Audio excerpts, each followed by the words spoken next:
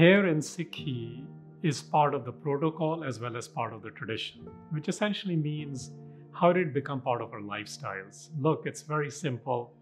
You emulate the modalities you believe in, the ones you love. The gurus kept their hairs, they wore turbans. It was partly symbolic of the culture at the time.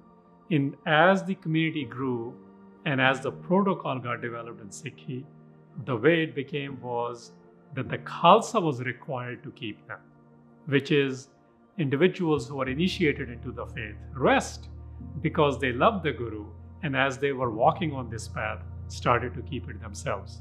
So hair, turban, and several other protocols are part of protocols in the community. They are part of the Khalsa order.